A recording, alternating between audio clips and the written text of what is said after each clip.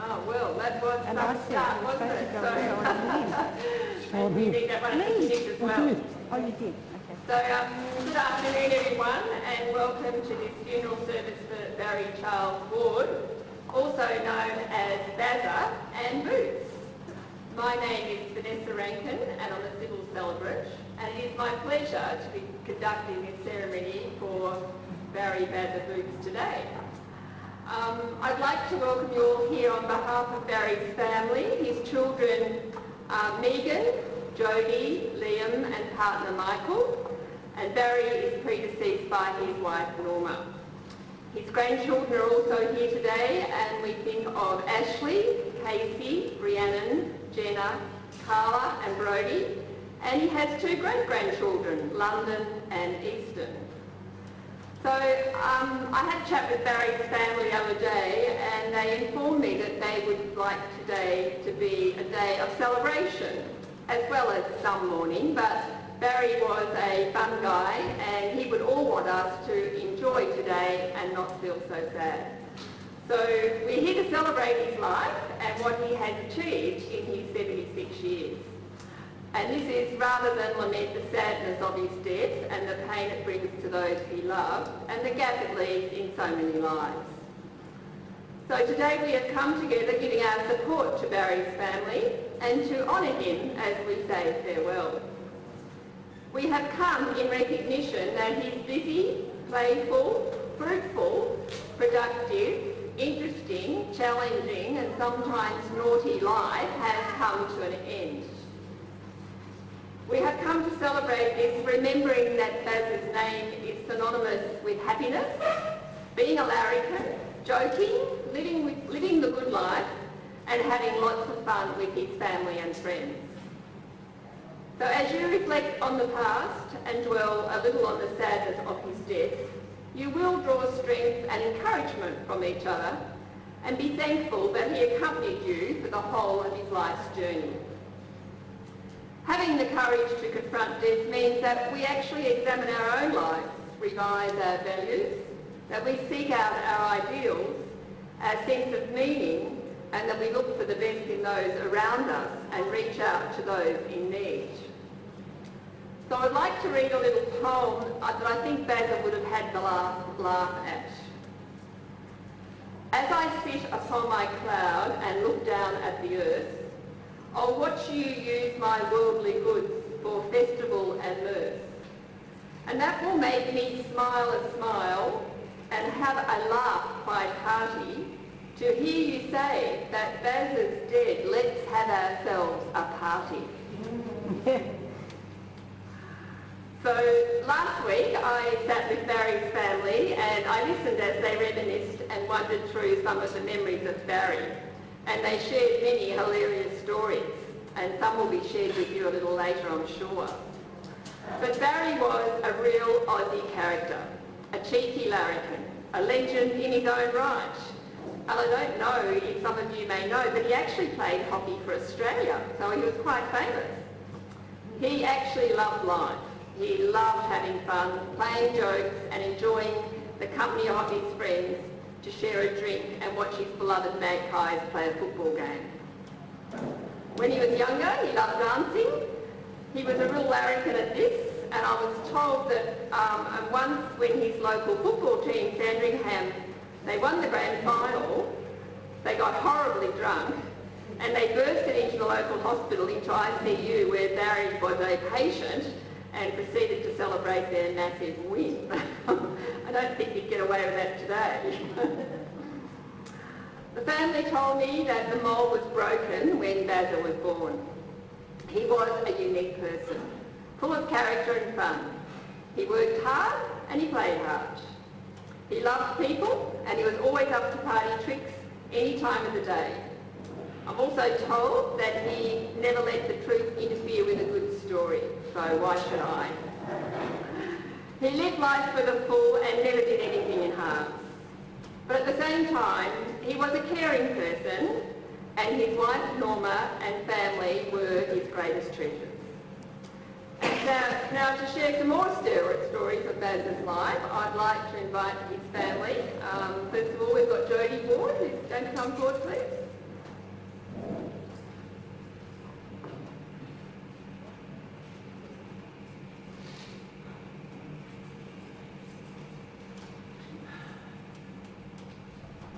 Barry Ward, Poppy Ward, and most of all Dad. We will never, well, I never thought this day would come. To me, you were invincible. You left way too soon. There are grandchildren that didn't get to see the real you. The fit Barry Ward that lived for hockey, and then the savvy football trainer working for Cobram when we were kids. Then Megs and I joined in at South Yarra. Then Dad and Megs joined Sandringham. One year he had a heart attack, so in the end of the grand final, which Sandy was playing in, Megs and I rang the TV station, ABC, and got the commentators to give Dad a shout out during the game. Sandy won, and then the team visited Dad at hospital. He was so proud. But eventually, he hung his boots up to take it easy. They will never know the Barry from Bang Street, who hosted Saturday night poker games to all-out water fights. Yes, Dad had a fun side.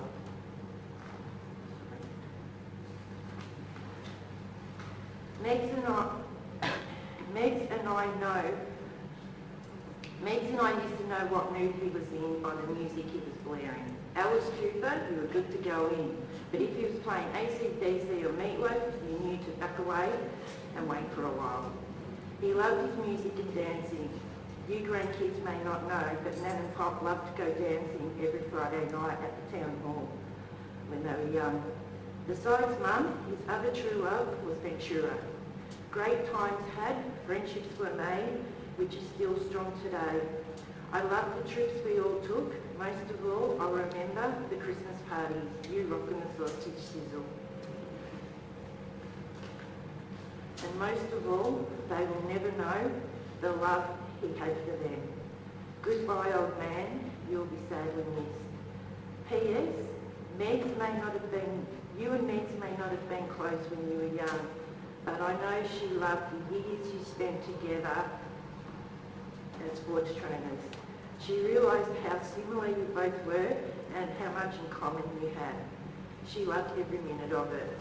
So when Mum died, Megs took over, watching over the old man. And when she saw he needed help, she packed her and Bonnie up and moved to Cobram to be his carer. You were a grumpy old man, but she didn't care and put her life on hold for you. But to Megs, every day with you was a bonus. Megs always learnt something new and quirky about you every day. Thanks, sis, for taking such good care of Dad.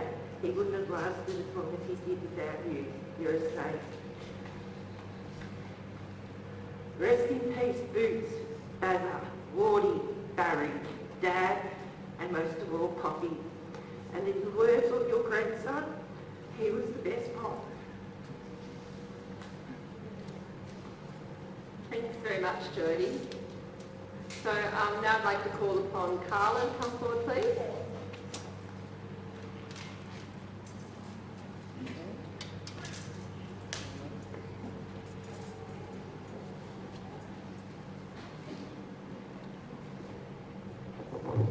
On the 31st of December 2020, we all lost a great man. Pop Shaw was different to the rest. I wish you could have stayed longer, but I knew deep down it was time for you to be paid free with Nan. It makes my heart know that your time has ended so soon and that I'm never going to never see your beautiful, kind, pure and loving soul no more. But one thing I'll forever know is that I'll never stop loving you endlessly nor forget our beautiful memories. I'll forever miss me always coming every school holidays and seeing you. Our lazy days on the couch watching my TV shows and you telling me how many times you saw these shows with Jenna and Rich, but still continue to watch them with me. Your hand and pickle sauce sandwiches with loads of butter, and when you made the best potato and pumpkin mash for dinner. I'll also miss our mornings going down to Linda and Brian's and you'd have your coffee with them and you would gasbag about what you guys thought was interesting while I was sitting there boring. My favourite of all was coming to see you and spending quality time with you, but now that you're gone, it's not going to be me coming to see you every holiday and making more memories with you. I knew you were becoming sicker by the year and understanding your time had to end sooner or later, or in other words, eventually. You are a great man and Pop, but the most of all, the best to be around you. You will definitely and most certainly will never be forgotten. I realised for a very long time there's going to be a hole in my heart and that I'm going to deeply miss you for a very long time. I promise you that I'll try my hardest to succeed in my life goals and in school, to make you proud from up there. I hope you're having fun sharing stories and reminiscing with Nan again. I also hope you're happy and out of pain. With what I could say another goodbye, not in person, but here today in front of the people you love and surrounded yourself with. I love you deeply and endlessly, forever and always, and hope you're taking care. As Nan would have said, I love you to the moon and back. With much love, goodbye, Pop, you're now at peace. I think that deserves a round of applause, doesn't it?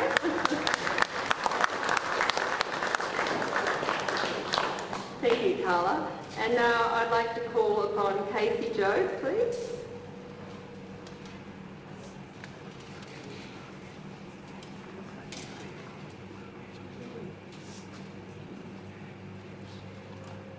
Today we celebrate the life of Barry Wood. To me, he was Poppy, and to my kids, he was Pop from Cobram. He and them had a very special bond that not many great-grandparents get to have, and I and them will be ever grateful for it. When I was little, I would forever be under your feet, and when everyone else said that I was the devil child, or said that I had done something naughty, you were quick to say, no, not my number one princess. She wouldn't do that. And you would be the one quick to run to my defence, and that never changed. From watching you tip your BB on the barbecue, then giving me cheeky sips, to letting me press the buzzer for the garage roller door when we come back from down the shops. Then as I grew into a teenager and you sat me down, showed me a map, showed me how to get on the exact trams what I needed to go to my trade school. My Nan and Pop lived in a 2-story flat my whole childhood, and when I went through a stage where I was terrified to go to the toilet by myself because the toilet was upstairs. Everyone was sick and tired of taking me to the toilet, so Pop came up with an idea, and he started at the top of the stairs, then would move lower and lower down the stairs until eventually he was at the very bottom of the stairs.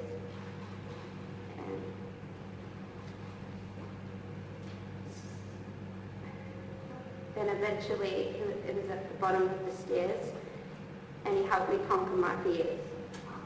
I feel very blessed that both of my Nan and Pop got to meet and have a great relationship with my kids, but even more blessed because of Pop's bond that he had with them over the last 6 years. Coming to Cobram to see Poppy will always be memories that they will always love and cherish. This time of year will always be hard for us, but I promise to keep our traditions up, going to the big strawberry, swimming in Pop's pool, and I promise I'm at peace knowing that you're up there with Nan, but a little scared for you at the same time. There are 6 years worth of stuff that you've pissed her off. I know you've missed her dearly. We will forever miss you both. Love you, Pop. Love your number one princess.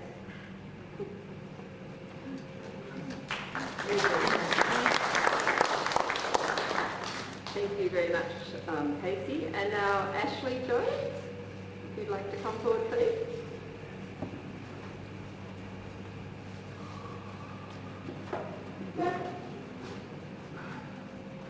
Pop was my best mate, my hero. He had the heart as big as father, but the body of father to Johnny. Pop endured a lot in his life.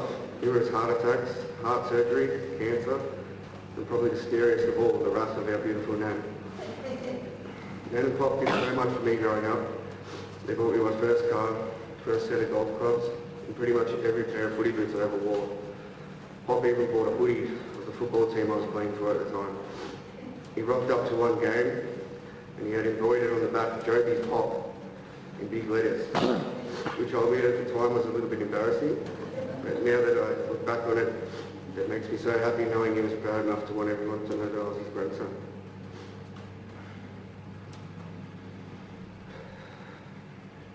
There's so much about this man I'm going to miss. I could speak all day.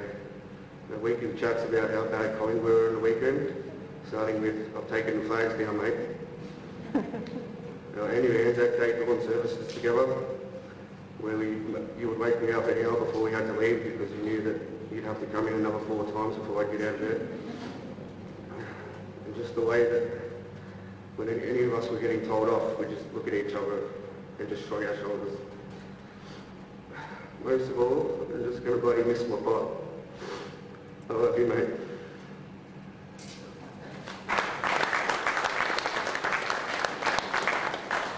Thank you, Ashley. And now I'd like to call upon Barry's son Liam to come forward, please. Liam.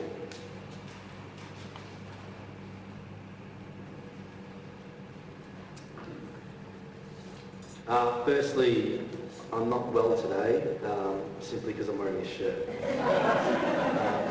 I was waiting for Normally it. I would perform better than I am going to today, so I regretfully decline my performance today.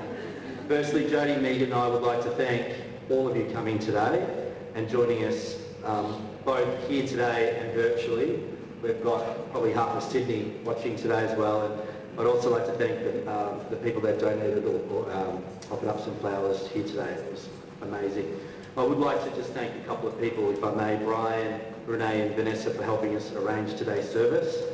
And a special thank you to Ashley, Sarah, Dave, Carol and Mike, who worked incredibly hard to put this service together with myself and Megan, so we do want to thank you very much. Well, there's simply one word to describe my dad. And it's not Pop, it's not Dad, it's not Bazza, it's difficult. Now some people interpret difficult as being stubborn, but Linda has coined a different term. She's added to this context. She called him bloody stubborn. But you see, we thought the stubbornness was created as he got older, but in reality he's been stubborn all his whole life. Whether it was being a union rep at Ventura and stirring up people in the management, whether it was coaching the Collingwood Football Club virtually from the warmth and comfort of his lounge room, or his parenting. Once Dad made up his mind, that was it, and he would move on. To the end, Dad did it his way and didn't budge for anyone. In many ways, that behavioural trait is in all of us, both the children and grandchildren, so to our partners, we just want to apologise in advance that we are our Pop. But some of you don't know, and I'm going to tell you something you don't know about Dad. He was a trailblazer. He used modern parenting techniques before anyone else did. I know this is strange, but I'm going to elaborate. Dad would help Mum with the housework. He would also cook. Now, back in the day, this was the 80s, where my sisters had mullets. I didn't have a mullet, but Ashley had a mullet. Casey may have had a mullet, or she may have done it herself. Anyway, I'm distracted. My dad was quite a, I go to the store, so my dad cooked a great meal, and I go, your dad cooks? What? Who is this guy? Is he a widower? No, he's not a widower. He's with my mum, but he wants to do some of those modern things. So Dad pioneered some of these modern techniques that some of you parents now use and take for granted. For example, he would quite often do a number of things. First one was bribery. Very big on bribery. He would bribe us to behave well. Second of all, he would make sure that he used emotional guilt to get us to clean up our rooms, to do any basic chores. But probably the most important one is there wasn't an iPad and there wasn't an iPhone during the time I was a child. I know, amazingly so. But what he used to do is just take on extra shifts at work. So he had to avoid picking us up, dropping us off, taking us to sports, going to school plays, and all of that. So as you can see, Dad was a modern parent way back in the day.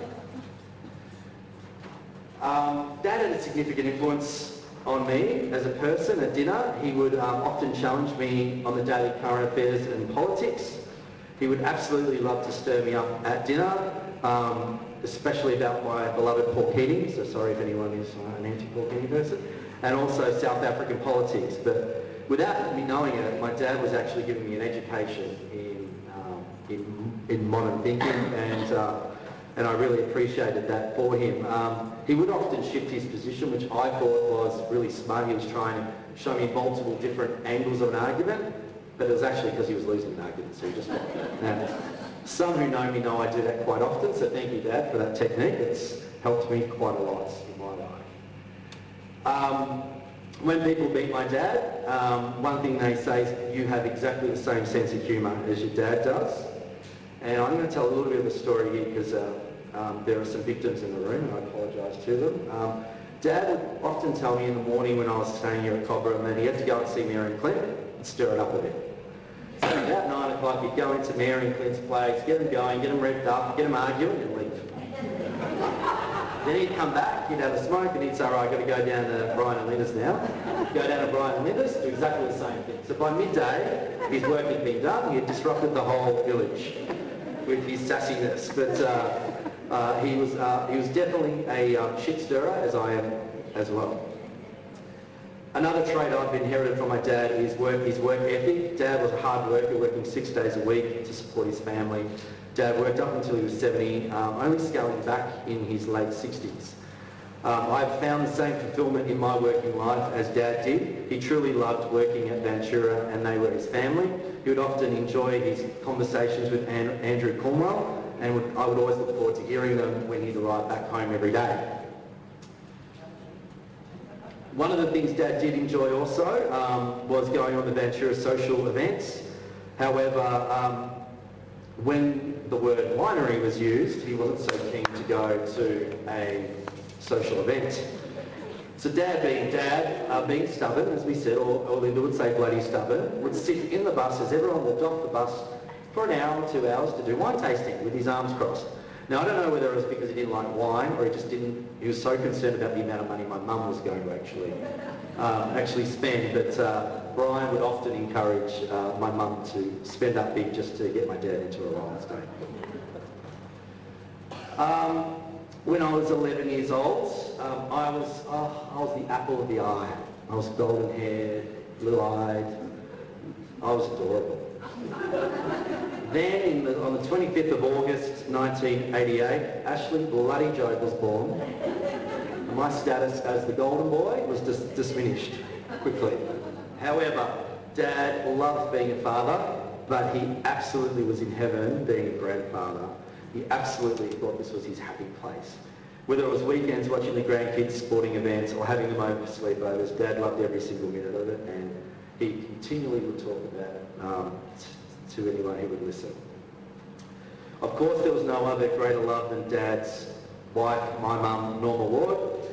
They met at a racing carnival, and in true fashion, my mother challenged him to a race, and my mum won, being my typical mum. Over the years, their bond became stronger and stronger. They truly were a great couple who were united through whatever life threw at them. Dad was a pillar of strength to my mum during her cancer battle, and not once complained, but devoted himself to her care. The only thing that I guess today offers us all is that my dad will now be reunited with my mum. One of the best decisions my dad did make was moving up to Cobram and retiring here to live out the rest of his life. He loved every single minute here. He made some amazing friends. He would often say living in Cobram was pure heaven. To Clint, Mary, Brian, Linda, Dave and Carol, all of you have played a very pivotal part in my father's life, and without you, he wouldn't have lived as long and as happy as he did. So thank you from our family. To everyone else at the Green Palms, we'd also like to thank you as well for putting up with him, but also for being there for us for the last couple of weeks and tolerating us just being wards. 2 years ago, I was lucky enough for my dad to walk me down the aisle alongside my niece, Casey. Well, if I'd known the attention my dad was going to get on the day, I would not have invited him. Quite frankly, I am married to a Leo and a Chilean, so that caused some trouble there. Spotlight was off both of us for a little while. But Dad got up, and I'm surprised Casey didn't mention this, because this is quite funny now, I don't know why you didn't mention it, but Dad got up. He was umming and ahhing about doing a speech, didn't want to do it, and then he said, right, fine, I'm going to do it. But Casey had to stand next to him, and then he got up, cleared his throat, said his first line, everyone laughed and pushed Casey to the side, and then started to deliver his speech. But all night he sat in his chair with a line of people coming up to thank him and talk to him, and the next day he was just smiles from cheek to cheek and very proud of what he had performed and getting all the accolades, but he was in his happy space there. So a very lucky moment for us all. It's fair to say that 2020 has been a pretty terrible year for all of us. Although there have been, although there's always going to be storms brewing, we've always got to keep in mind that there are rainbows up there as well. In 2021, I was planning to take my dad on a little adventure. Unfortunately, that hasn't happened, but Dad, I am going to take that adventure for you and honour you on that trip. Fate dealt my family and I a small reprieve, and that was being able to spend some time with my dad before he passed. It was not an easy 8 days for us, and yet when it was time to say goodbye, words will not describe the grief. You'll always be in our hearts and our minds. Dad, like Mum, there will not be a day that goes by that I won't think and love you. You're a legend, amazing father and godfather and grandfather. I hope you have a good rest. I hope you've had a good rest for the last 6 years, because you're not going to get a rest now with Mum, and she's going to get you to work straight away. Love you, Dad.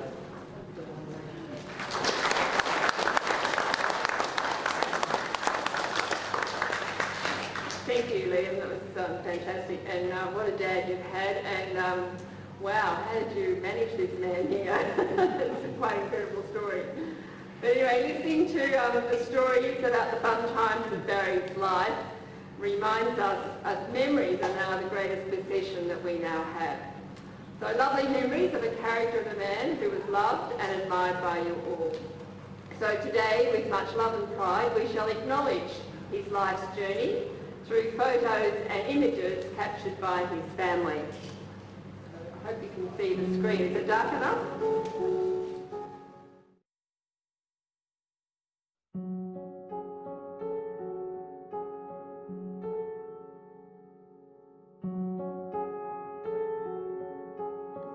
Hello, darkness, my old friend. I've come to talk with you again, because a vision softly creeping left its seeds while I was sleeping, and the vision that was planted in my brain still remains within the sound of silence. In restless dreams I walked alone, narrow streets of cobblestone, neath the halo of a street lamp. I turned my collar to the cold and damp, when my eyes were stabbed by the flash of a neon light that split the night and touched the sound of silence. And in the naked light I saw 10,000 people, maybe more, people talking without speaking, people hearing without listening, people writing songs and voices never shared, and no one dared disturb the sound of silence. Fool said I, you do not know. Silence like a cancer grows. Hear my words that I might teach you.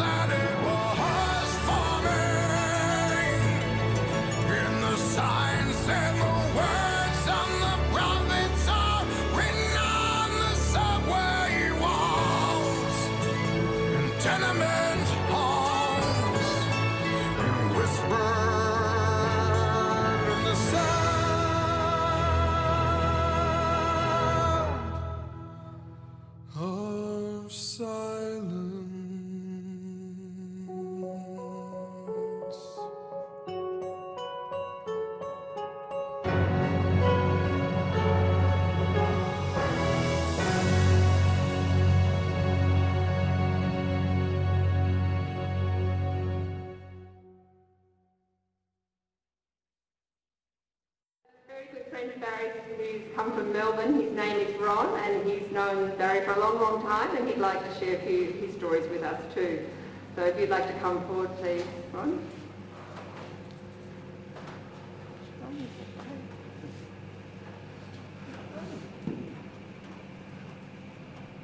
Thanks, William, Megan, Jody, for allowing me to come here and speak today.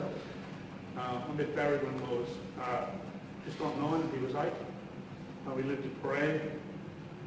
We had a little milk bar in the corner, and we met his kids and used to get our free lollies and he's off the owner of the shop. We were a little scallywag of the little area. There was a group of about 8 of us gathered together when we were kids, and we did lots of funny things. But we used to play all our sports in the street, cricket against the lampposts, like you do in the old days, footy up and down the street before cars came up and down. And, now there's too many cars to do anything.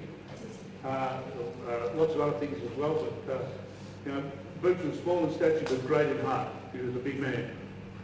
If you know him, as we did, he was a member of our hockey club, and we started that when we were 13 years old. We first went to the boys' club at Police Club in opposite the Astor Theatre in the city. We went there for 1 year, and we found that just wasn't what we wanted to do. Police were too serious for us. We wanted to have more fun.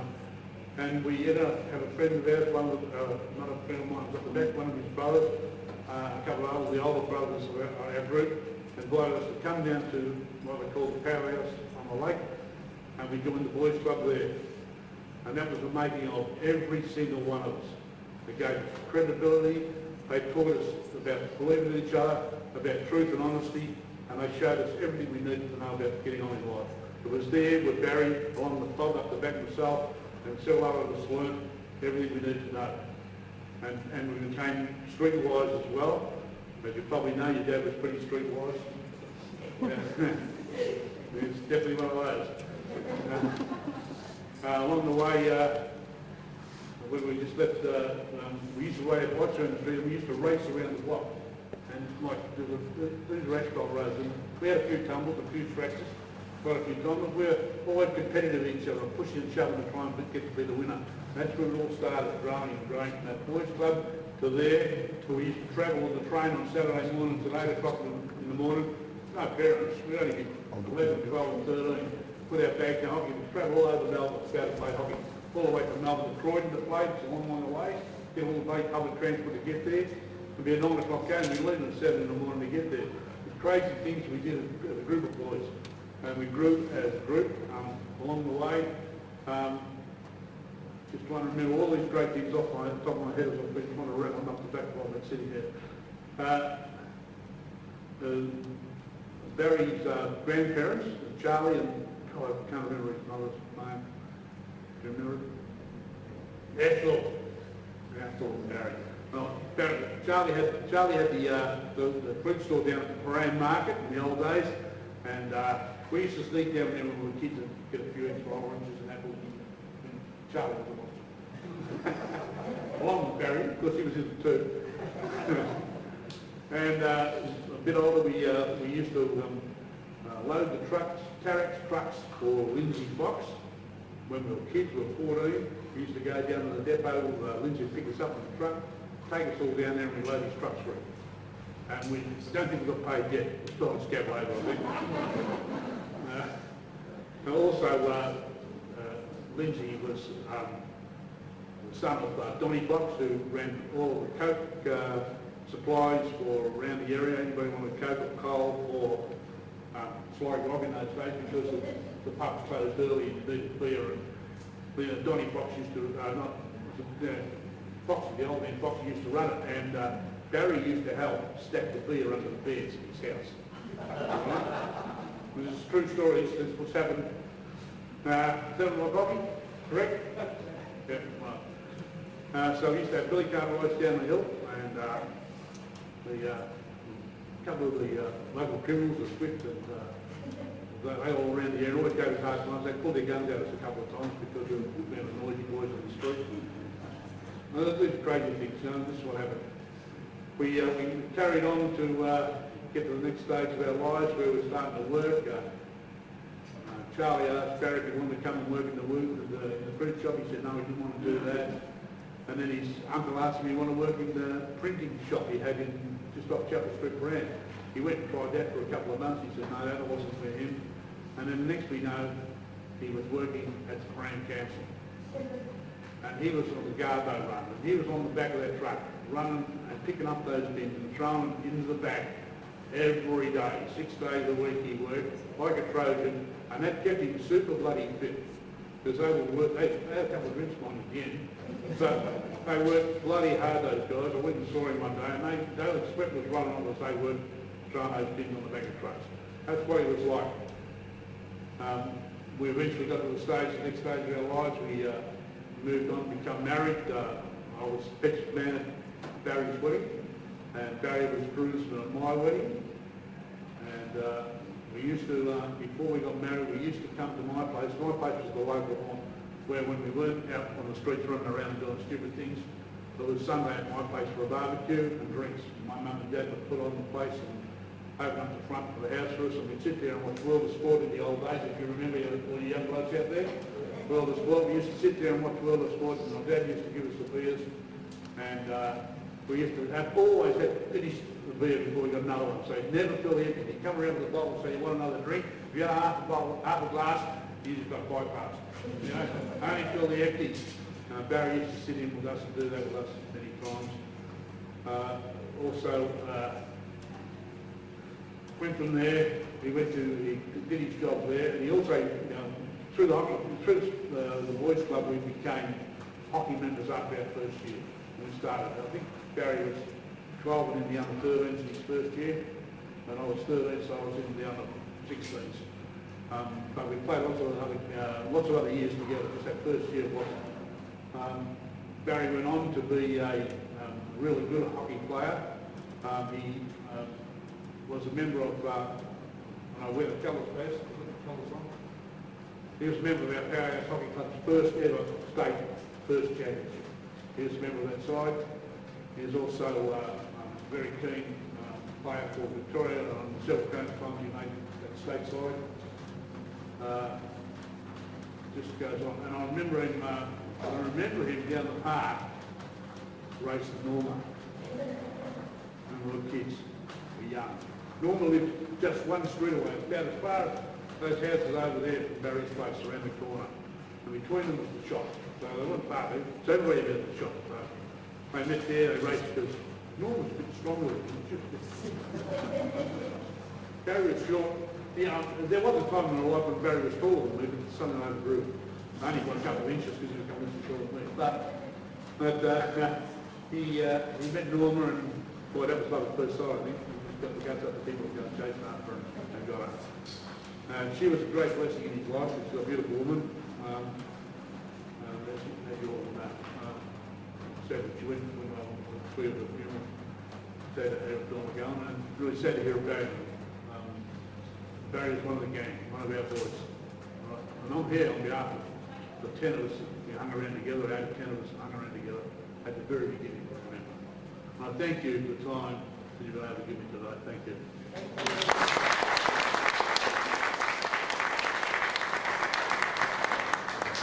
Thanks, Ron, for sharing those memories way back. That's fantastic, thank you.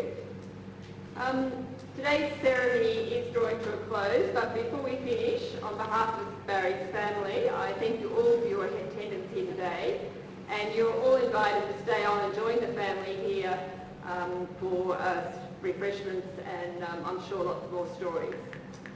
So I'd now like to read a poem that the family have selected, which I think reflects Barry quite well. Words are few, thoughts are deep, memories of you are ours to keep. A life made beautiful by kindly deeds, a helping hand for others' needs. Big was your heart, your friendship true, loved and respected by all you knew. We speak of you with love and pride. We smile through tears we cannot hide. Thank you for the happy memories shared, the love that you gave, the way you cared. You've left a space no one can fill. We miss you now and always will. So it's now time to say farewell to our beloved Barry. Love does not end with dying or leave with the last breath. For someone you have loved dearly, love does go on forever. We know that your grief is a measure of the love that you had for Barry, and I'm sure that Barry would not want you to grieve in hurt or pain, but think of the joy that he has given you, that he has received from you, and that he has shared with you. You can take satisfaction that Barry was and still is a part of your life. His influence endures and will continue in the love that flows from his character and deeds.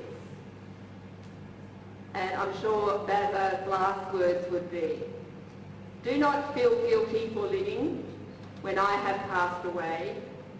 Keep smiling, laughing, playing, and do this every day.